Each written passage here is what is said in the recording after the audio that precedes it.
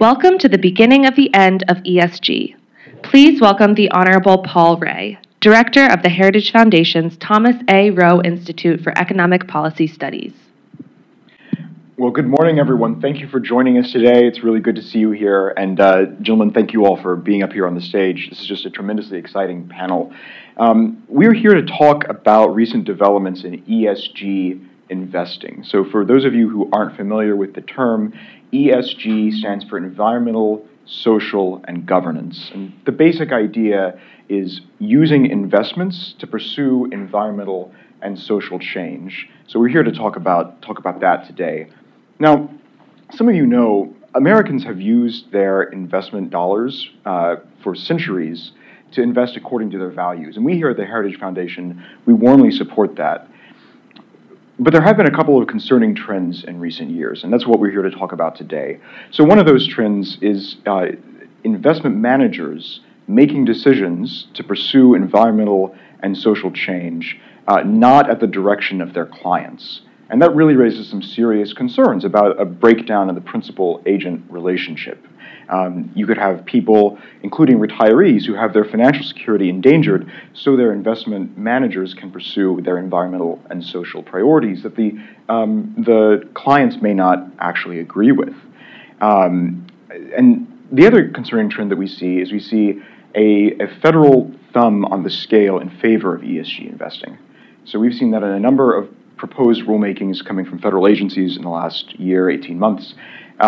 One in particular was issued just a couple of months ago that's a really important Securities and Exchange Commission regulation about the disclosure of ESG information. Basically, the regulation would require public companies, as a condition of accessing the public markets, to disclose their GHG emissions, information about their climate response plans, and indeed how often their corporate boards talk about climate-related risk in the privacy of their own boardrooms.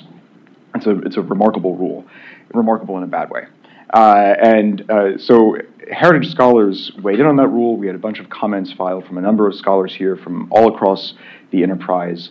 And that's an area that Heritage is going to be much more engaged in going forward, is commenting on federal regulations, because we see a tremendous need there. As long as the federal executive has the kind of power that it has today to pursue regulations of this magnitude, we see a really important role for conservatives here in Washington and across the country to provide the legal and policy analysis necessary to push back on these rulemakings. So just really excited for the panel today. I want to thank you all for being here with me. So without further ado, I'll introduce the panel today. So to my left is the Honorable Riley Moore, Treasurer of the State of West Virginia. Treasurer Moore has been a leading voice in state pushback on runaway ESG initiatives from investment managers and federal authorities. To his left is the Honorable Andy Barr, U.S. Representative from Kentucky, from the Lexington area. Representative Barr recently introduced an important bill on ESG investing, which is H.R. 7151, require investment managers to look just to financial risks and returns when they're making investments, unless their clients specifically direct them otherwise. And then to his left is Will Hill, the Executive Director of Consumers Research, which is a main voice advocating for the needs of consumers and investors with regard to ESG issues. So without further ado, let's jump right in. So Treasurer Moore, could you please tell us about how ESG impacts states and how the states are reacting? Sure. No, and thank you for having me.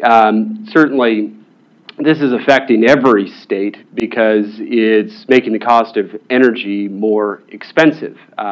State of West Virginia, I'll give you an example of what we're dealing with. We have financial institutions, I'll start with the first category of which are banks, that have come up with policy frameworks where they have laid out in very clear terms that they will no longer lend money to certain actors within the fossil fuel industry, specifically coal, oil, and gas. The latter two, they have put in place many times enhanced due diligence where they'll have to diversify their portfolio into green energy, and then a gas company then doesn't become a gas company any longer. And so for us in West Virginia, we generate hundreds of millions of dollars from severance tax. Those are dollars generated from the extraction of coal and gas and oil. It's critical to our economy, not only for the tax revenue, but also the jobs that it provides. So for us to continue to do business with financial institutions that are boycotting our industries, we felt like we have a clear conflict of interest there. And we're meeting that conflict of interest with legislation. And that conflict of interest has really made us feel that we have a compelling interest to address this, because the detrimental effect it could have on our economy and our jobs and, frankly, our way of life in West Virginia. And it would affect every other state if they were able to get what they wanted. So I had coal operators and gas companies come to me and say, look, we're not able to continue to have access to financing for our operations. Is there anything you can do? And so we started to push back against this. I started a 15-state coalition, a letter that I led that said we're going to reform our banking contracts moving forward, and where you're going to have to certify you're not boycotting the fossil fuel industry. Every state treasurer's office is uniquely different in the authorities that govern them. West Virginia, I have a lot more latitude than perhaps some of the other states. And then on top of that, we introduced a bill in West Virginia that passed. It's been signed into law. It actually just became effective, where I'm going to put companies that are boycotting the fossil fuel industry, financial companies that are boycotting the fossil fuel industry, on a denied financial institution list, where they will be barred from all contracts with the state of West Virginia moving forward, unless they decide to change their tune. And we just sent letters out to 6 different financial institutions here about a couple weeks ago, and they have a 30-day appeal period, so we're waiting to hear back from them. I've heard from a few of them so far, and we'll go through that process, but they will be barred in perpetuity unless they decide to change their terms and their approach of what they're doing, and which I do hope they do. But for us, I mean, this is really an existential threat. I view ESG as, probably in the nicest terms, it's coercive capitalism. But really, I think this is economic extortion that's going on here at the behest of left-wing and woke political ideology that is going to affect every individual in this country, because at the end of the day, renewable energies, wind and solar, I mean, it's supplemental energy. The world consumes wind and solar. 3% is the electricity they provide in the world. So really, they really should only be, I think, 3% of the conversation where we're talking about electrification requirements, not only in this country, but around the world. So for us, we're looking forward to that list coming out. We're going to see what happens. And then at the beginning of January, I dropped BlackRock from the Board of Treasury Investments inside the West Virginia Treasury. We no longer do business with BlackRock, so we are done with them. And obviously that made some waves, and we're going to continue to make some waves here in the state. But I will say my bill has passed in Kentucky. It has passed in Tennessee. It's passed in Oklahoma. Texas has their own version of the bill. The bill ran in 13 different states. And I think you're going to see it run in close to 20 states around the country here in the next legislative sessions. Well, as a proud Tennessean, I was thrilled to see the bill go forward in my state. So yeah. thank you for your work. It's tremendous. Well, thank you. Representative Barr, one reason that I'm so excited about this panel this morning is really we see the leading advocates on pushback to ESG from the state, federal, and private sectors all coming together. So it's just a tremendous opportunity to hear what everyone is doing from really sort of around the whole conservative ecosystem. So Representative Barr, I wanted to turn to you now and ask about federal efforts, and in particular about your new bill, which I think appeared on the House floor just very recently, right, in the last couple of weeks. Yes, and thank you so much to Heritage Foundation for the invitation to be with you, and it's great to be with these terrific co-panelists, and I really applaud the work of Treasurer Moore in West Virginia, who has worked with my treasurer in Kentucky, Allison Ball, in this effort by the states asserting themselves on behalf of the retirees in their public pension programs and their investments to push back against ESG. We saw ESG, develop over time in the private sector, and we saw banks choking off capital to fossil energy or other politically unfashionable businesses, not as much as a response to market forces as kind of artificial stakeholder capitalism, meaning non-investor pressure, non-owners, non-shareholder stakeholders pressuring these public companies to divest of certain politically incorrect businesses, not just fossil energy, by the way, firearms, payday lenders, other businesses that they deemed not in the politically correct category. We saw that migrate over into large woke asset managers. Certainly the European financial system and some sovereign wealth funds push this. But compounding that problem of stakeholder capitalism and the embrace of some on Wall Street and in the business leadership community embracing the politicization of allocation of capital, we now see a whole of government approach at the federal level in the Biden administration to codify some of these practices in violation of officer and directors' fiduciary obligations to their shareholders and obligations that asset managers have to their investors. And we see this most prominently in the bank regulation, in the Fed through the creation of these international climate supervision committees, and then at the Securities and Exchange Commission, where you've seen an effort by Chairman Gensler to transform that agency from an independent regulatory agency dedicated to investor protection into a politicized bureaucracy that is trying to force the redirection of capital in ways that the market naturally would not accommodate. So we see now the Securities and Exchange Commission promulgating a 534-page monstrosity that requires public companies to disclose not only the emissions arising from their own operations, but the emissions arising from the producers of energy that they consume, and then what's called Scope 3 emissions that they have to calculate from their customers and their suppliers. This is an incredibly burdensome requirement on public companies. It's a diversion of resources away from what their core business typically would be.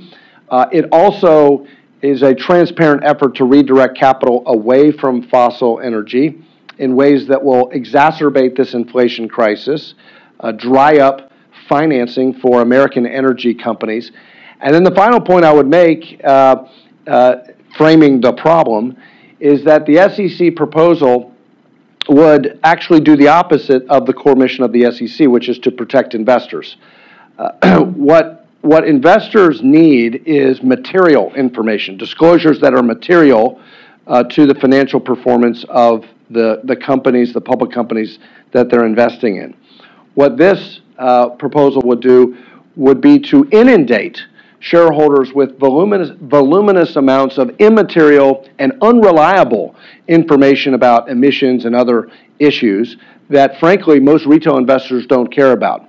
Most retail investors, when you just anecdotally survey investment advisors in West Virginia or Kentucky or Florida or wherever, most retail investors are not the sustainable ESG investors that you hear about. Of course, investors should have the ability, as you pointed out, to direct their capital, deploy their capital in ways that are consistent with their values. It's their money. It's their property, after all. But the default should always be to maximize shareholder value, to maximize returns for the investor. And most middle-class savers in this country depend on the performance, the financial performance of their 401k, their IRA, their 529 saving for college. And this disclosure regulation would not only subordinate returns to political factors, but it would expose these public companies to massive amounts of litigation. That will affect company performance and fund performance. The other dimension of this is fees. Why is BlackRock doing this? Why is Vanguard doing this? State Street, Invesco. The reason why these large asset managers are doing this is it's actually quite profitable. ESG funds, the fees are 43% on average, 43% higher than non-ESG funds. And that eats into returns for these investors. And they don't perform better. You can pick the data, you can cherry pick the data, but in this recent sell-off, you'll see that a lot of these ESG funds were tech heavy. Tech has experienced a huge sell-off recently. Energy prices are up, so energy prices are performing well. ESG funds are typically not performing as well. So there's lots of problems with this, and on the materiality front, it was Justice Thurgood Marshall who wrote the seminal decision in TSE Industries versus Northway that said that on materiality and inundating shareholders with a voluminous amount of irrelevant information is not conducive to sound decision-making for investors. And that's what this SEC disclosure rule would do. It would provide investors with immaterial information. It would result in inferior performance and lower returns, and that is not protecting investors. So we've come up with a solution, and I'll close here. We've come up with a solution and a response, a legislative response to the SEC's rulemaking, and we call it the ESG Act, but it's not environmental and social governance. It's ensuring sound guidance. We believe that asset managers, investment advisors, ERISA plan sponsors should act in the best financial interest of the investor. And so what we simply do is we amend the Investor Advisors Act for investment advisors who manage non-retirement savings funds. And then we amend the ERISA statute because most of this is in the retirement savings space. And we require the asset managers in both of those cases in the retirement and non-retirement categories to prioritize the financial returns over and above non-pecuniary factors like ESG. And we think that would recalibrate the duties and confirm the duties of investment advisors so that they prioritize shareholders and investors above these political factors. The politicization of capital allocation in this country, I think, is a very problematic development because it is the politicization of capitalism and it is the corruption of capitalism, and we need to stand up against it.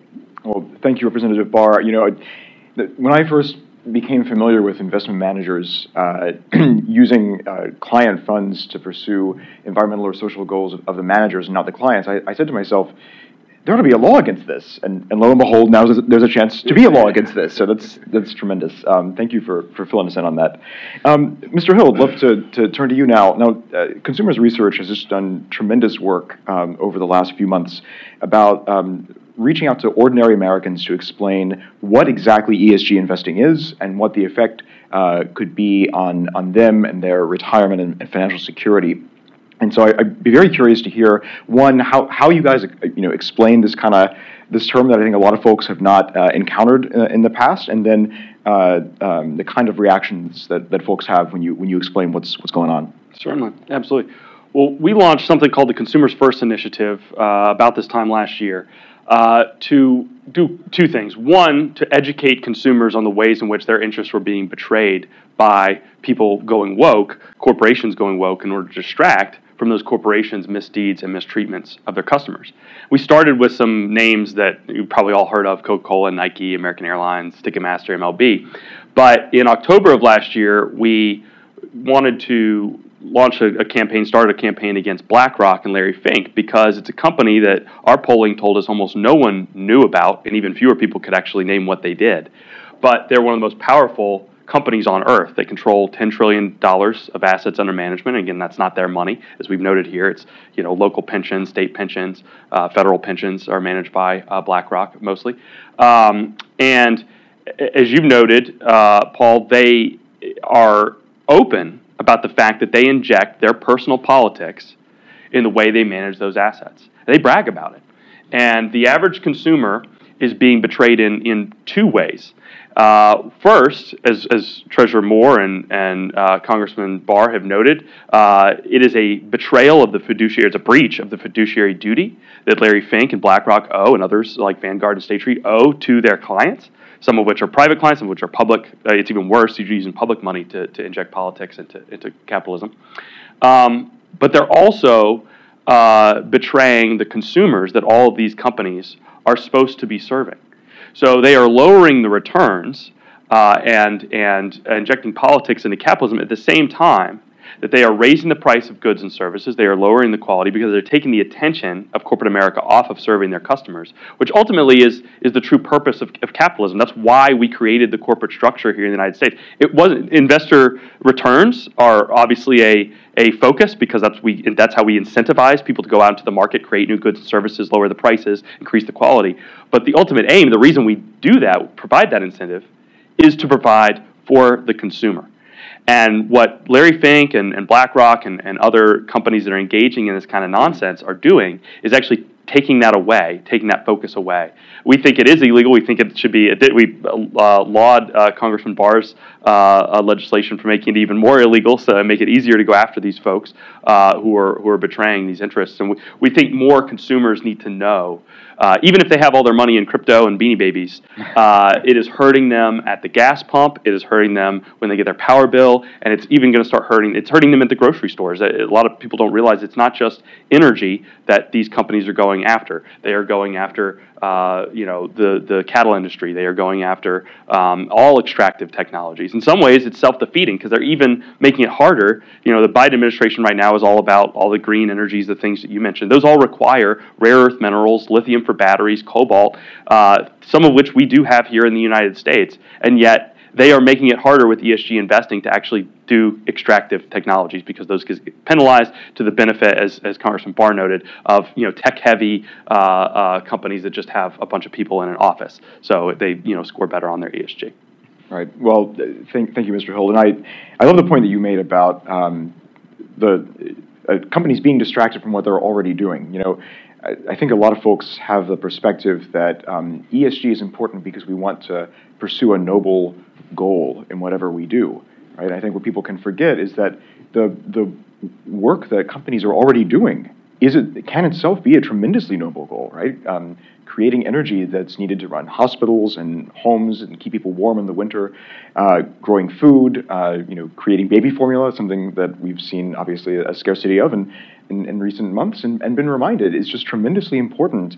The day in, day out work of ordinary Americans to create the goods and services that Americans need to stay alive and thrive is just already tremendously important, and it's not necessarily to pursue other kind of investment goals to be a part of important enterprises like that. So I'm really glad you brought out that point. Thank you for that. Congressman Barr, I'd like to follow up on something that you said, if that's all right. You mentioned Scope 3. Now, not many folks, I think, have heard about ESG investing. I'm going to guess even fewer have heard about Scope 3. I had to look up what that meant at the beginning of this ESG saga. So could you tell us a little bit more about Scope 3, what the SEC rule will require around Scope 3, and the potential impact on small business? Sure, and we're very laser focused on this in the House Financial Services Committee. We have oversight jurisdiction over the SEC's rulemaking, and like I said before, this is taking the SEC beyond its core authority and jurisdiction, certainly. It contradicts, in fact, its mission of investor protection and capital formation. But then beyond that, maybe ESG has knocked out our power. That's right. Yeah, that's right. Larry Fink listening in. That was a blackout, folks, as a result of BlackRock. No, let me just the SEC is compromised. So the core mission of the SEC is investor protection. It is to facilitate capital formation and orderly, fair, efficient markets. Ironically, this rulemaking that encapsulates Scope 1 emissions, Scope 2 emissions, and Scope 3 emissions conflicts with all three of those missions. We talked about how it compromises investor protection because it would result in substandard returns and less diversified portfolios. Investing 101 is about diversification. This would mandate less diversified portfolios. And it would exclude energy companies. The other thing it would do is it would destroy capital formation because it would redirect capital away from certain key sectors of our economy, and then it certainly wouldn't create efficient markets because it would distort markets.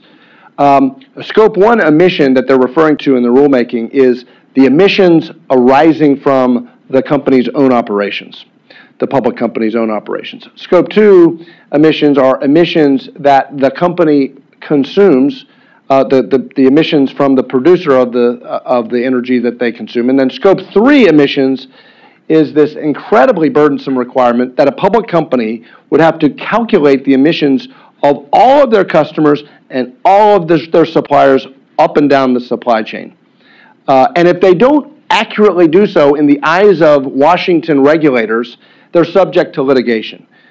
So you can imagine the alarm that this is creating in public markets and across the country, and the burdens that it would create. One final point about the inflation crisis: the gas prices at the pump. And Treasurer Moore, I think, is doing a good job about this. The energy sector it is a capital-intensive industry. It requires a considerable amount of financing for exploration, production, drilling, and all the rest, and mining. The idea that we are going to, through the ESG movement and through this SEC disclosure regime, discriminate against these companies and deprive them of financing is where this war on domestic energy production is at its core. That's the ground zero. You hear about canceling Keystone XL pipeline, denying permits, and canceling lease sales. All of that is part of the Biden administration's whole of government war on fossil energy that he announced in this campaign, very, very transparently. But ground zero is its climate finance agenda and the weaponization of financial regulation to block capital flows to American energy companies. All the while, the Biden administration is begging OPEC, Saudi Arabia, Venezuela, Iran, our enemies, to produce more energy. The Biden administration seems intent to discriminate against domestic energy production. And as I said before, the core part of that strategy is the politicization of financial regulation. Well, thank you, Congressman Barr. This is just a tremendously important point that you just made, that a lot of folks, when they encounter this SEC rule that we're talking about, they think it only applies to the largest companies, the companies that access the U.S. capital markets. And that's just not true. Because of the Scope 3 disclosure requirement, really, a lot of small businesses that buy from large companies and sell to large companies will also be affected. So that's just a tremendously important point. So thanks for drawing that out. I appreciate that. Now, Treasurer Moore, I'd like to come back to something that you mentioned, if that's all right. Sure. You referred to a conflict of interest, that you perceive that West Virginia would have a conflict of interest if it didn't enact or take the kind of steps that you guys took. I think some conservatives, when they encounter the dispute about ESG, they get a little nervous seeing state governments kind of taking a stand against certain investment strategies, because they think, well, shouldn't investment advisors be left to kind of do what they want? We support the private sector. We don't like government overreach as conservatives. So I would really love to hear your perspective on why the measures that you guys took are kind of flow out of this need to avoid a conflict of interest and are just very consistent with conservative principles and values. Yeah, I get that question a lot, and one of the things to keep in mind as a state treasurer, I am not a regulator. So I am not a regulator at all. There's no state treasurer that is a regulator. What I am is a market participant on behalf of my constituents and the taxpayers of West Virginia. So what I am doing is stating my preferences in the marketplace on behalf of my taxpayers and who we would like to do business with. Now, if some of the biggest banks out there don't align with what we've essentially put into a provisoed contract, then they don't need to contract with us. But we're stating our preferences clearly in the marketplace, and I think this is actually a free market solution. At the end of the day, all we want is the free market to remain free here. Because what as Congressman Barr has pointed out very clearly as well, what we have here is a distortion in the marketplace. We are not the distortion. They are the distortion very clearly. And so it's in that conflict of interest, we have a compelling interest as well to do business with financial institutions that are conflict-free as it relates to trying to diminish the funds in which they are going to also manage at the exact same time. So that's why we have those requirements that we'd like to see in our contracts, which we have now, in our contracts moving forward, where they're conflict-free, where they're not going to try to diminish the same funds as they're managed in them. Like, in short, we're not going to pay them to destroy us. Right. No, thank you, Treasurer. That makes a lot of sense. And, would it be fair to say that really West Virginia is just doing the precise same value-driven investment that we said that every American can do? You're investing according to your values with your money. Yes. Right? Yeah, and so investment managers shouldn't get to make the decision about what values your money's used to produce. You, as the client, the owner of that money, you should make that decision. Right, and we're just stating who we'd like to contract with. And you got to flash back to where this all started. It was around this socially responsible investing, right? And that was an individual having agency over where they wanted to invest based on what their values were, right? Now we have these large asset managers and also the federal government telling us where we need to be invested. And that's why we view this as, certainly my office, this coercive capitalism where it's, no, this is the way, and we're going to shut down all the other options that are out there because this is the only way that you can invest that's going to help the planet and help all of our social goals that we have in diversity and in equity and inclusion and all these other three-letter acronyms that are out there that are very important to them, rather than the very simple concept of human flourishing, which is directly tied to access to energy and freedom of choice out there in the marketplace. Oh, that's great. Thank you, Treasurer. Now, Mr. Hill, I'd like to turn back to you, and one question that I would be very interested to hear about is when you explain to ordinary working Americans what ESG is and the threat that runaway ESG can pose, and they say, "What can I do to push back?" What do you tell them? Certainly. Well, it's multi-pronged. So obviously, if they have any of their own money in any of these funds, and I should note, you can have money with BlackRock without having a BlackRock account. There, for example, the iShares brand ETFs those are the BlackRock brands. So anyone listening to this should take a look and make sure that none of their money is in those funds, and if they are, move them to a fund that's not going to abuse them and them as a consumer or as an investor. The other thing is that, I think we have a perfect representation here of the multi-layer strategy that's going to take to push back on this. At the state level, so much of these funds are state funds that are being misused against their interests, local and state pension funds. It's not a issue that the average person hears a lot about. This has kind of been cooked up in the back rooms of Wall Street. And so, not every state official understands that this is something that the average person cares about. And so just communicating to your treasurer, to your congressman, to your governors and your AGs that, hey, I'm watching this. I know what Larry Fink and BlackRock and Vanguard and State Street are up to, and I expect you to do something about it. Many, especially at the state level, a lot of state officials already have areas where they can make a difference. For example, AGs in a lot of states, there's something called the sole purpose fiduciary rule already on the books, meaning that their state's pension fund has to be managed, all the assets have to be managed only for the maximization of benefits to the pensioners. And anything you put, like if you say, Larry Fink's out there saying, I'm maximizing returns and everything after the and is illegal, and he has said that over and over and over and over again. He is on record. BlackRock is on record in official documents that they have put out that they are violating the sole purpose fiduciary rule. So,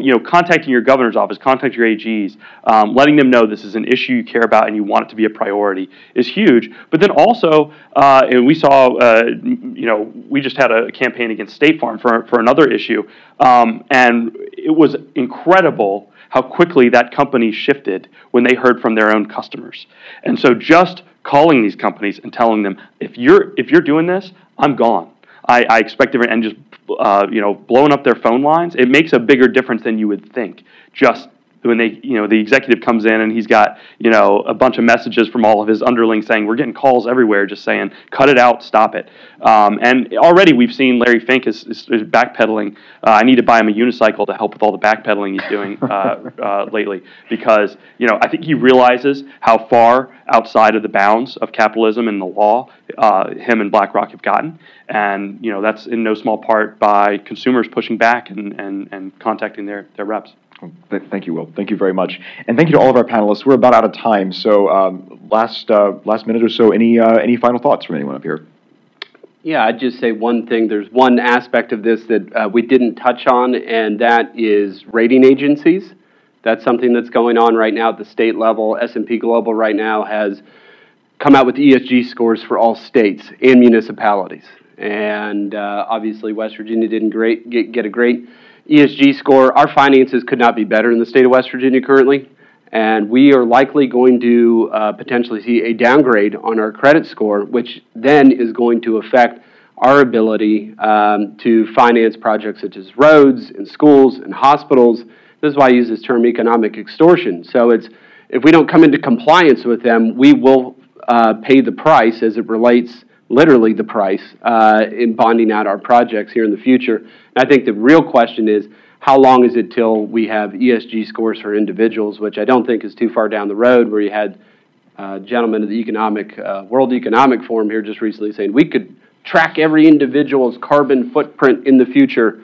I do think that's something that if we don't continue to fight against this, and the great work that Congressman Barr is doing and will, and all the state treasurers out there that are fighting, if we don't continue to push against this, that's the world that we're going to live in. Thank you, Treasurer. And Treasurer Moore, thanks for the great work that you're doing on that. We will be watching the politicization of rating agencies as well, but also when you talk about the principal agent problem that you see in the ESG movement, it's also with the proxy advisory firms. So ISS and Glass Lewis are also advising the BlackRocks of the world, the asset managers, to allocate capital in a politically directed way as opposed to a financially driven way, and giving cover to these asset managers, and doing so without the real actual consent of the retail investor who is most interested in maximizing financial returns. Final point I want to make is the sad irony of this whole discussion about ESG is that the people who really care about climate or the climate crisis, they're actually cutting off their nose to spite their face. The greatest innovation that's happening in carbon capture, carbon sequestration, harnessing the carbon cycle, and addressing emissions is actually happening in the private sector, and the best scientists and innovators on this topic are in, a lot of times, fossil energy companies. So, ironically, by starving these American energy companies of capital, they're actually depriving them of the financing that they need to innovate in ways that would actually solve the problem. So a lot of unintended consequences in this whole discussion, and we need to let capitalism work the way it's supposed to, and directed by the market, not by political forces. Thank you, Congressman. Mr. Hill. Well, following on from that point, it's an excellent point. I would just, note that I think it's unfair to even call ESG an investment strategy, because there's very little investment going on. It's really a disinvestment strategy. A tiny percentage of the trillions of dollars that are under quote-unquote ESG management are actually going in to create new businesses, invest in R&D for new technologies. What it's almost exclusively done is to go and punish industries and choke off capital formation from disfavored from industries. And so this is nothing new is going to come out of ESG. You're not going to see cold fusion. You're not going to see a solution to carbon sequestration. All they're doing is going in and wagging their finger and yelling at corporations they don't like.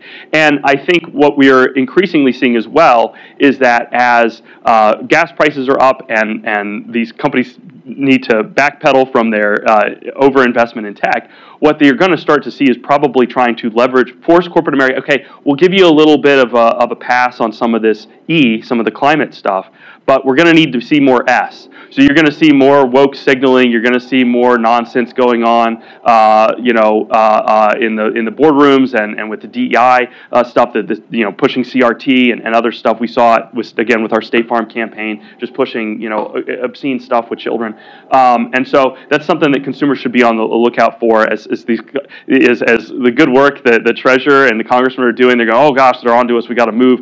I think you're probably going to start to see a shift where they're pushing this weird S stuff a lot more, social stuff a lot more, and we need to be on that as well, because that's also a hijacking of our capitalist process, and it takes the focus away from consumers. Great. Thank you, Will.